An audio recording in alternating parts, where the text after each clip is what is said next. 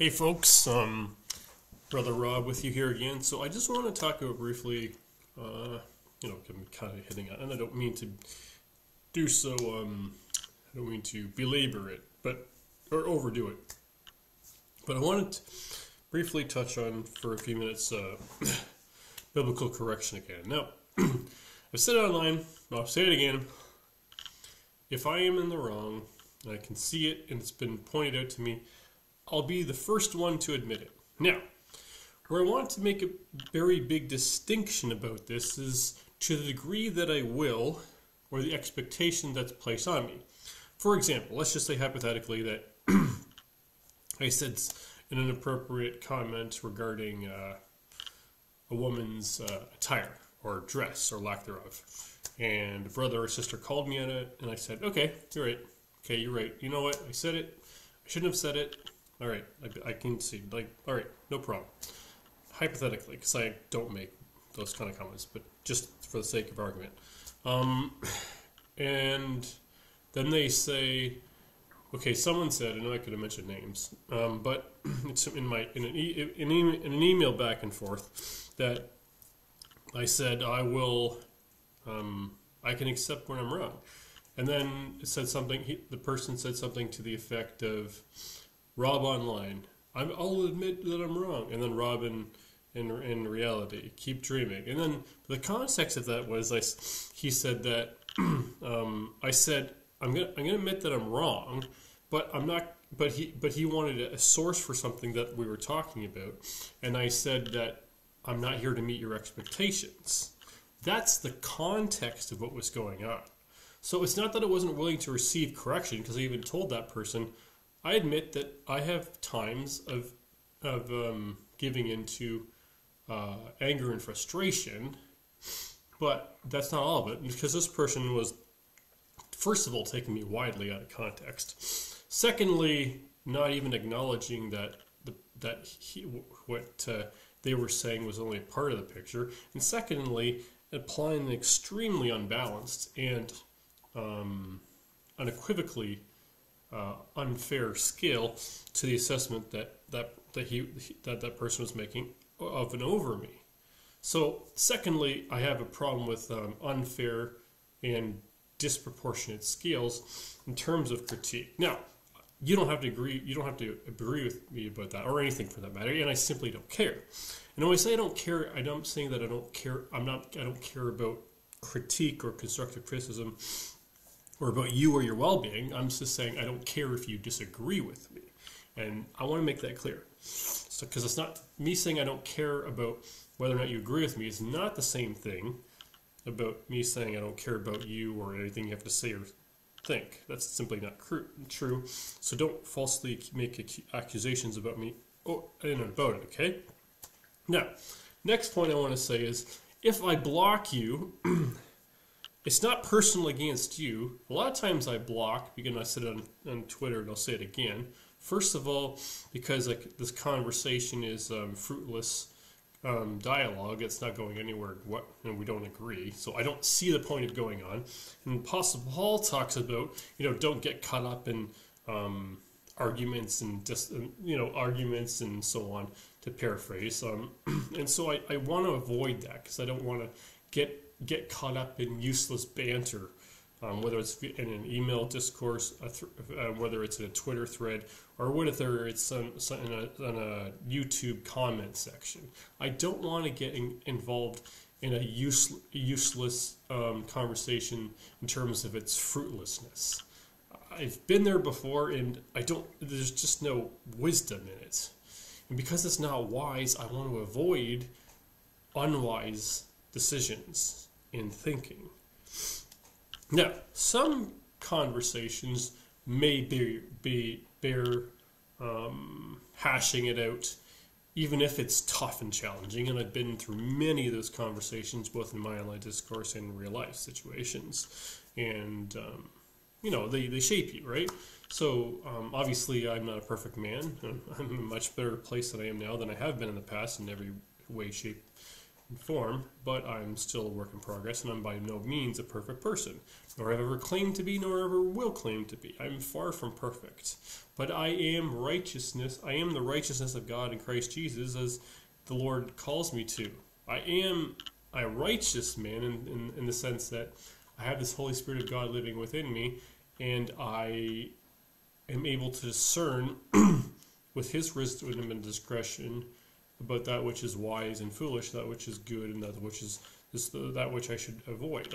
I can discern the spirit of Antichrist in word and speech patterns, and in word patterns, speech patterns, conduct patterns, all three of it. I can discern a spirit, whether it's of God or it's of Christ or the Antichrist, just by the way people talk.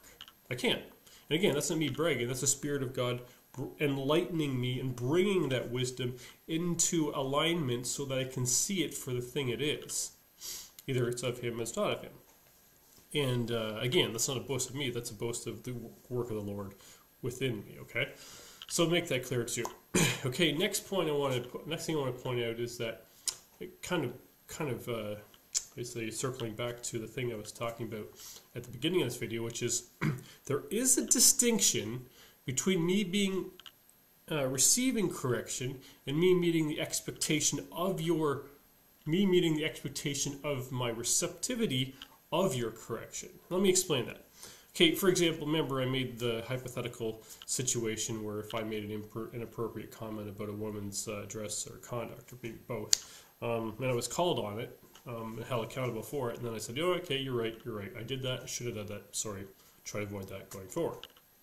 Now, if you say, and if that happens, I, hypothetically speaking, because I don't do this in reality, make an inappropriate comment about a woman's dress or conduct, or both, and I'm called on it, I acknowledge it, repent of it, and decide, okay, I'll try to do that no more. And then you say something like, well, what about the thing you did like 2 weeks ago when you did, I don't know, I'm thinking hypothetically on the flyer. So what if I said, okay, what about 2 weeks ago when you were a little bit angry in line, and you were a little bit brash in your discourse?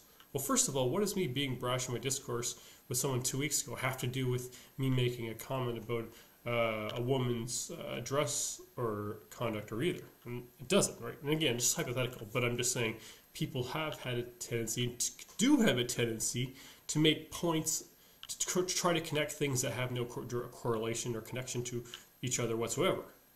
So if you're going to do that, then I'm going to separate that. Okay, now you're going overboard. Okay, another thing I want to point out is that I'm not going to. It's very easy for proper correction to slide in self-righteous moral grandstanding and self-righteous hypocrisy, and I have seen that and continue to see that to this day. Now, what I mean by that is, again, okay, let's say you point out to me that because I've already used this example, that I said something inappropriate about the way a woman dresses, conducts herself, or conducts her in terms of her dress or conduct or both. I acknowledge it, but then you say something, okay, Rob, now you need to repent, go to the church, and I'm being overly emphatic for a point, but let's just say you're just trying to pound me into the pavement, so to speak. And if and when that kind of thing happens, then you're moved from biblical correction to a place of self-righteous hypocrisy and moral grandstanding, and that's the kind of conduct that I'm seeing from believers, and it's in the context of what I've been talking about in the duration and entirety of this video. So if you're going to correct me and do it biblically, and then move from a place of proper biblical correction to a place of self-righteous hypocrisy and moral grandstanding, then again, that's where I'm going to have to part ways with you in terms of it being, I've gone from a good correction to something that isn't of God at all. And I have the wisdom and discernment of God, again, it's His gift to me, I'm boasting on God and for God, not myself, because I have no righteousness of myself. I am the righteousness of God in Christ Jesus through the Spirit of redemption and the Spirit of God Himself, who lives and moves in me and causes me to do His will as I go about my life, which of course, again, doesn't mean I'm perfect by any stretch of imagination, because I'm not, because I still have free agency as all of us do. But I am trying to work on my deficiencies that I do have. And, like I said in Twitter, I'll say again, I'd be the first to admit that I can be a smartass, I can be sarcastic, I can be rough around the edges, and I can be brutally honest.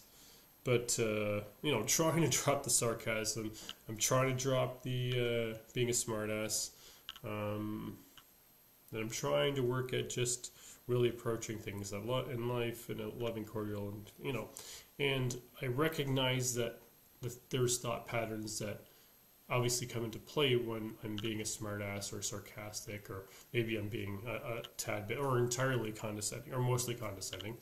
And I've definitely, unfortunately, resolved and resorted to that in my YouTube comment section a lot of times. And, it happens on occasion on Twitter too, but, I do see it for what it is. I recognize it for what it has been. And I've quite a few, I can't say quite a few times, but I could say there has been a number of times where I've publicly apologized on Twitter when I've recognized that pattern of behavior for what it was and exposed myself for it, that very thing, and just laid myself bare. And then, but I've also done that in person. I do that in person a lot too. When it happens, that I'm in error, in sin, or both in my personal life, and it's brought to my attention, as it usually does, because it's obvious when it happens, that I acknowledge it, I repent of it, put it under the blood, move on. Now, I know that I have a propensity to move on a lot faster than other people do once I have repented. But once I have repented, and I've done it honestly, forthrightly, in the spirit of love, humility, that God expects of me and calls out of me, and I have done that, and to do that, then I don't continue to engage it. Now, I might continue to, I'll acknowledge that it happened if it's brought to me again, but I'm not going to give it any authority as a means of speaking, as something has the power to speak into my life, because that's under the blood of Jesus, and I'm moving forward. Now, you can stay in the past and continue to bring my crap, the crap from my past, into my present or future, but I won't let it. And I have the moral authority of the Lord Himself to refute that nonsense. If you're going to bring a case against me about something I've done in my past, and I've acknowledged it for what it was and repented for it, then no, I'm not going to stand for that. That's nonsense. And Jesus even won't stand for it. That's why should I, as His follower? It's nonsense. Okay, so. And then to bring this to a conclusion, what I just want to say is I really do, when it comes to biblical correction, Jesus laid it out for us very clearly in Matthew 18, 15, and 19. First, bring it to case 1-to-1. So if you're going to correct me, you should probably be doing it like if it's going to be done electronically, direct message on Twitter, my Gmail account there, or none of you have my Facebook, but that's okay. If it's a Facebook thing, message me, not publicly, right? Because that's the other thing is when you bring accusation and correction in the public forum, in the public purview, then you've actually opened yourself up to correction as well, okay? Because now it's not just me who's seeing it, but it's me and you and everyone else on that forum who's gonna see it. It's gonna have the right to weigh on it, because now you've put forth, you've thrown down the gauntlet, so to speak, on a public forum, which we should avoid.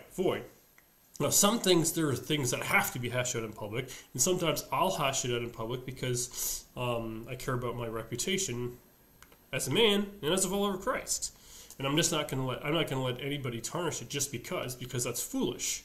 I'm not going to stand by and let someone throw me under the mat, so to speak, and drag my feet through the fire just because they felt to do it. That's nonsense. I have not too much self-respect to let you or anyone pull that crap on me.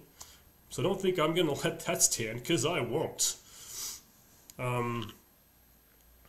And there was a person on Twitter that me and another brother had dished out, and she just wouldn't listen no matter what was said, wouldn't accept any correction no matter what was brought to her attention, even though it was clear as day to both of us, and more than likely anyone else who had seen that thread, and she wouldn't refuse to listen to it because it was coming from a spirit of Antichrist. It was coming from a spirit of moral grandstanding, self-righteous hypocrisy, and the inability to receive the correction with just bait and switch, bullshit projection, and nothing but childish, immature antics, and it's rank immaturity. And I stand by everything of what I just said.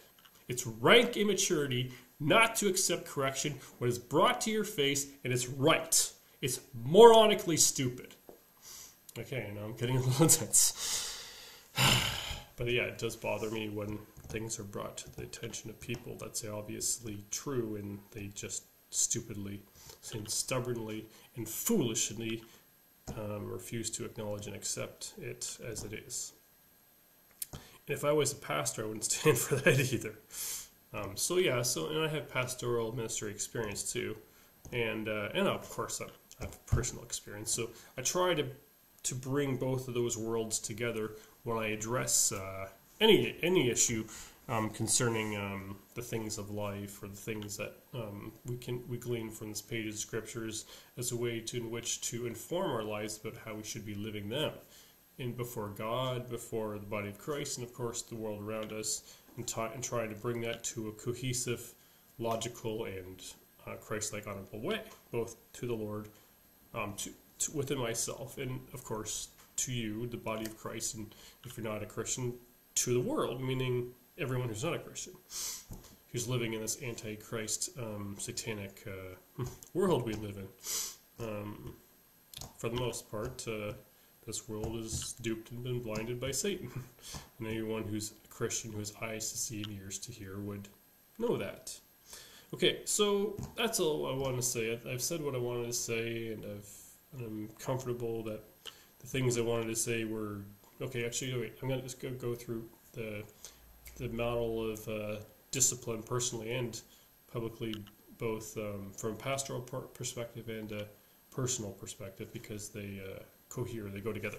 Okay, so again, Matthew 8:15-19, Jesus lays out very clearly and simply for all of us how to go about discipline within the body of Christ. Now again, you can apply these same principles in any other area of life, whether it's vocational, whether it's ministry, whether it's personal, between you and a friend, you and a romantic, your partner, whether it's your boyfriend, girlfriend, whether that's your fiance or spouse, whether that's your friends, whatever, it's applicable. Okay, so again, the biblical model of correction is first and foremost, as it's been presented to us by Christ himself in Matthew 18:15-19, one-on-one.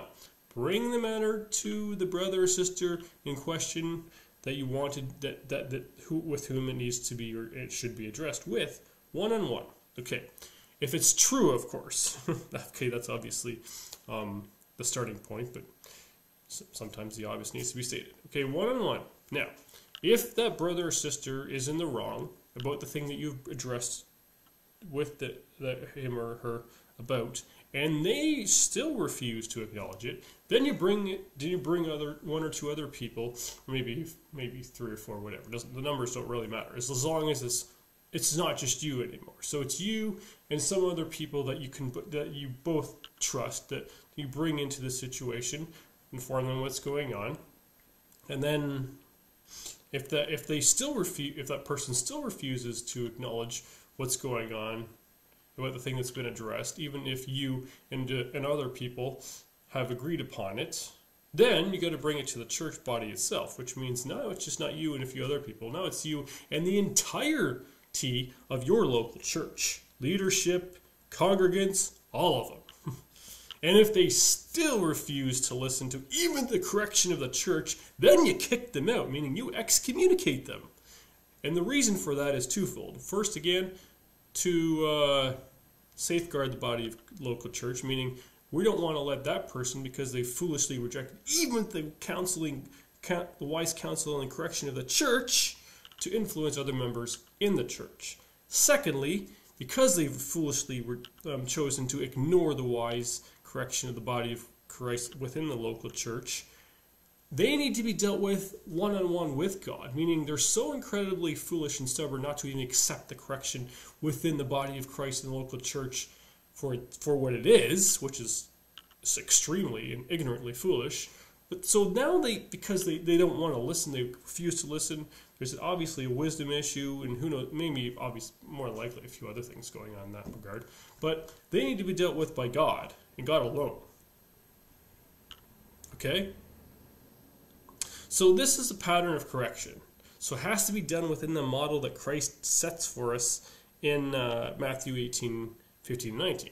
Now, if your correction exceeds the model, then it's no longer Christ-like, because Christ gave us the model. So if you exceed the model, it's not Christ-like. So if your correction goes above what Christ has commanded there, then you're no longer in the Christ-like purview of it. No, there may be wisdom, Christ-like wisdom that you've applied to the situation that correlates to what the biblical command that Christ laid out for us. But if your correction exceeds what Christ lays out for us in Matthew 18, 15, 19, and it doesn't correlate to the wisdom of God, then of course now you've gone against the wisdom of God. And what does the Bible say about the wisdom of the world? It's foolish, demonic. The wisdom of the world is foolish and demonic. So you can't operate within the wisdom of the world and be anything but foolish and operating from a spirit of a demonic spirit. Now, which is not to say you are demonic, but you're arguing and bringing a case against me or whoever else from that system. You got to see it for what it is, and it takes discernment and wisdom for that, no doubt, and that takes time to hone as well. But that's a video for another day. So yeah, that's it for now. Love you. I bless you. Peace out, Brother Rob.